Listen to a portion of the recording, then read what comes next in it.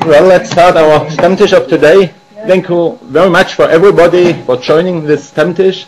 And it's a great pleasure for us to have today, as usual, as every time, nearly every time, Dr. Rainer Kurz here at our table. And he has prepared a keynote speech concerning Australia, the lucky country. I want to give you some remarks concerning our speaker. He calls Australia his second home. He lives and works 3 months of the year in Sydney. While many Germans see down under as the perfect country, Dr. Kurz's speech compares the strengths and weaknesses of the fifth continent. Specifically, the following topics will be covered. Its geography, history, economy and lifestyle, and the current challenges. Well, let's start. Thank you very much for joining us. Yeah, thank you very much. So, now, thank you very much for introducing me. Now, we already have heard the different topics I will cover, but first I have a question to you. Who of you have already been to Australia? So I count two people, yeah. Very good. So, for everyone who doesn't know, this is the Australian flag. So that's the Union Jack, including the Southern Cross, which also demonstrates that Australia is part of the Commonwealth. The head of state is the Queen. So, before I will just do my lecture about any topic, I would like to ask you, what do you want to know about Australia, or what do you already know about Australia, which I could maybe cover a little bit in my speech?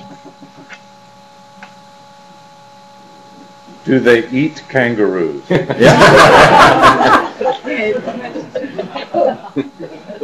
Yeah, we'll cover that, yeah.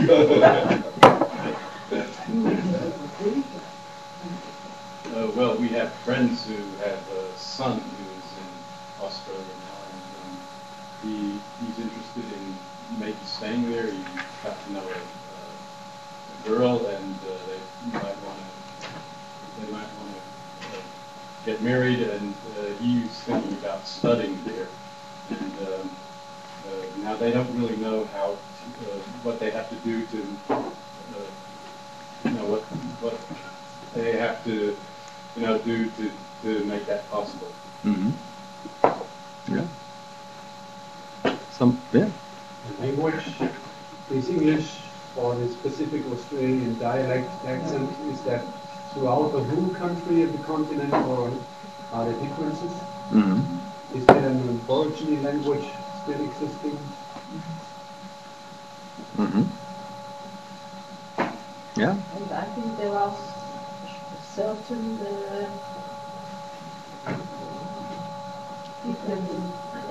differences between the different areas of Australia, the north and the south, and the west and east. Differences in terms of landscape or people, or not about only landscape, climate, especially climate, I think. Yeah. Mm-hmm. Or if they cope with the challenges like the flood and the big fires and all this. Mm-hmm, yeah. But they restructured the country, there's no feeling of the people about it. Mm-hmm. Yeah. Yeah, I experienced actually 3 natural disasters during my last stay, which was just the beginning of this year.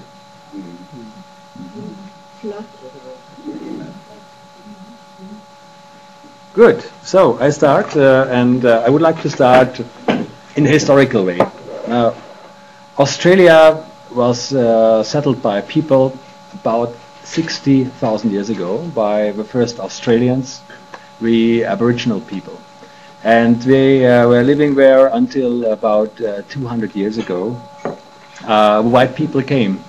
Very specifically, it was the British people who claimed Australia to be their country, because Captain Cook actually was the first one to go around Australia and to claim the land, which was just a little bit, maybe 2 months ahead of Captain La Perouse.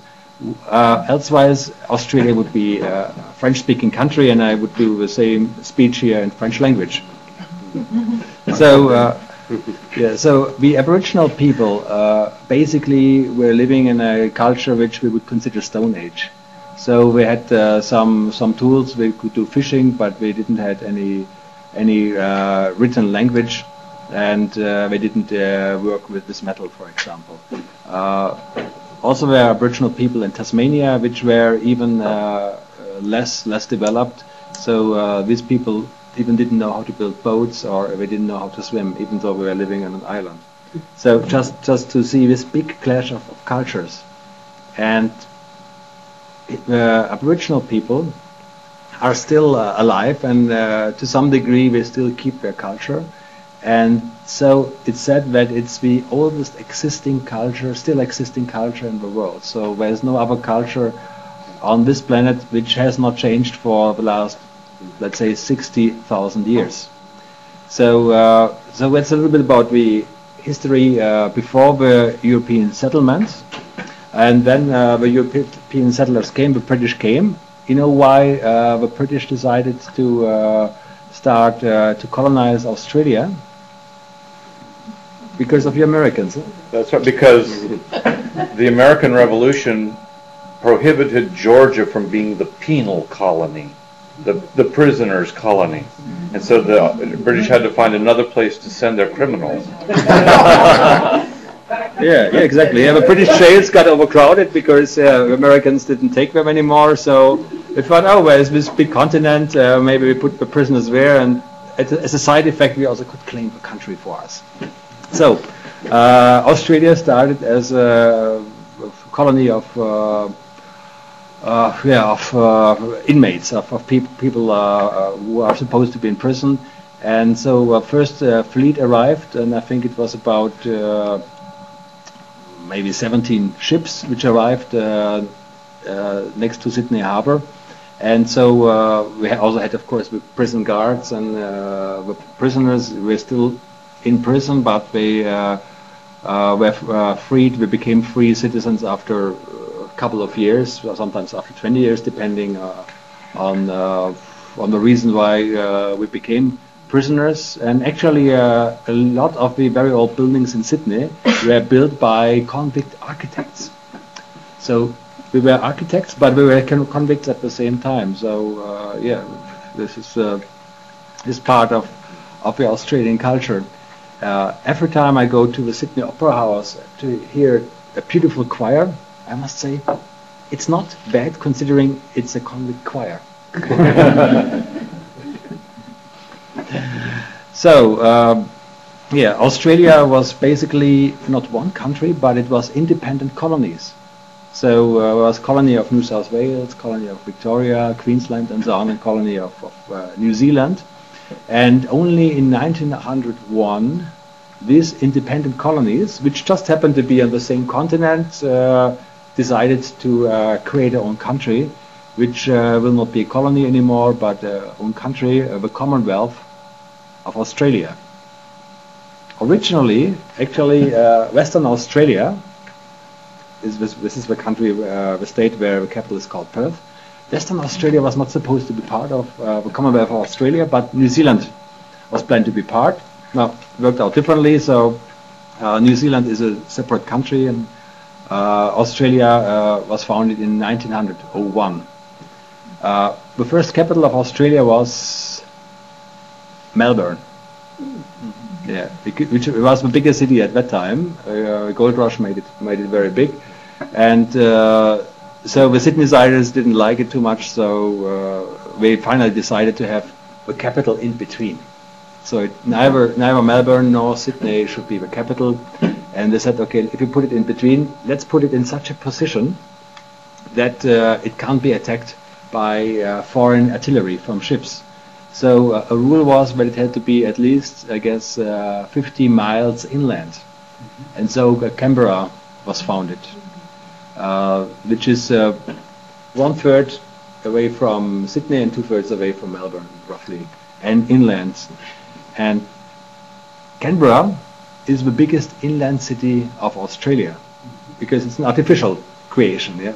So no one would actually live, not so many people would live inland, but yeah, for a political reason, capital was founded. So Every time I go to Canberra, the people tell me, oh, it's not so bad, we can go to the sea, and we always have this type of complex, but we are not living on the sea coast, because Australian cities are on the sea coast, yes. How many people live in Canberra?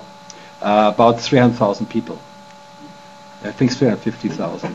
So, yeah, so that's a little bit about history now, about the facts of population. So Australia at this moment has 22 million people. The surface is more than 7 million square kilometers, so basically it's 20 times bigger than Germany by surface, and it's the lowest populated country in terms of population density.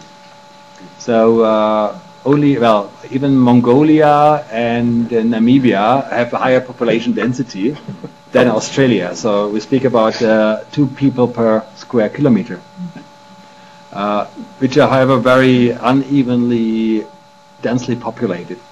Basically, Sydney is running out of space. You might not believe this, but yeah, it's much easier to find real estate in Stuttgart than find it in Sydney or Melbourne.